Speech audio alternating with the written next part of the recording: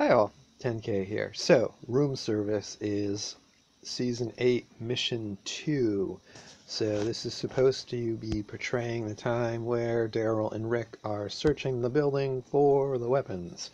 So you are given Daryl and Rick, and you have to open up a whole bunch of doors. Now this is kind of like one of the scavenge missions where there's a bunch of crates you gotta open, and you gotta find the right three. So there's a bunch of doors, you got to open up the doors, and there's something behind each and every door. So we can see their dialogue. Alright, so here we are. We got, well, let's take a quick look. So we got 1, 2, 3, 4, 5 doors potentially we have to open, and then we have this small exit area.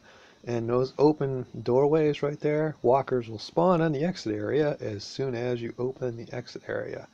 Now again, given the wrong combination, so let's use the wrong combination. Now here's the big problem. Every time you open the door, something pops out behind the door. So somebody's got to open the door, and unfortunately you can't there's no way to open the door and not get hit by somebody from behind the door. So we're going to use Rick's charge attack to take out the two walkers, and there's probably a third one back there. Yep, see, there's the third one. And Daryl is already bruised before we've even gotten too far. Now that stupid cover, I hate that cover stuff.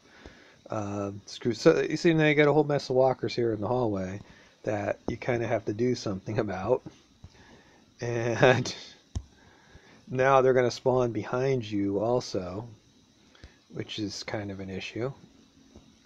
So, alright, so hopefully that's enough that we can actually open up another door here, because we got no locks and we still got to open up two doors. So, again, there's two walkers behind the door. There's probably a third one in there someplace that's going to pop Daryl. Yep, there you go.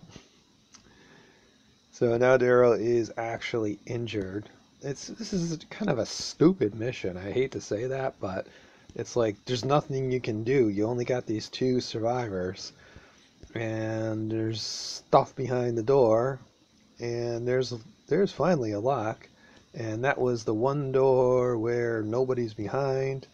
Now we're gonna have people spawning behind us, so let's just haven't spawned behind us yet. So usually behind this door there's a Freeman, and it does not appear to be this time. So he's probably behind this door over here. And look at that. So there's a walker that we couldn't even see, and Daryl was now struggling. Alright, so we got to open the last door. There's probably going to be a Freeman behind this door. And we don't have a charge attack, so we got to get the charge attack first. Alright, notice no walkers have spawned in the exit area.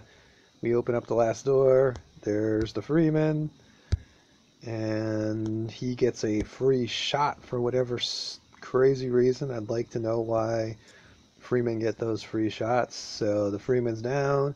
Now we're going to have walkers spawning in the exit area, and hopefully Daryl can sneak his way in there. There you go. So there is Room Service. Everybody's perfect, miraculously not so. So there you go. That's how you can get through this mission. Terrible mission. Thanks for watching. Press that like button and subscribe to get my other Walking Dead videos.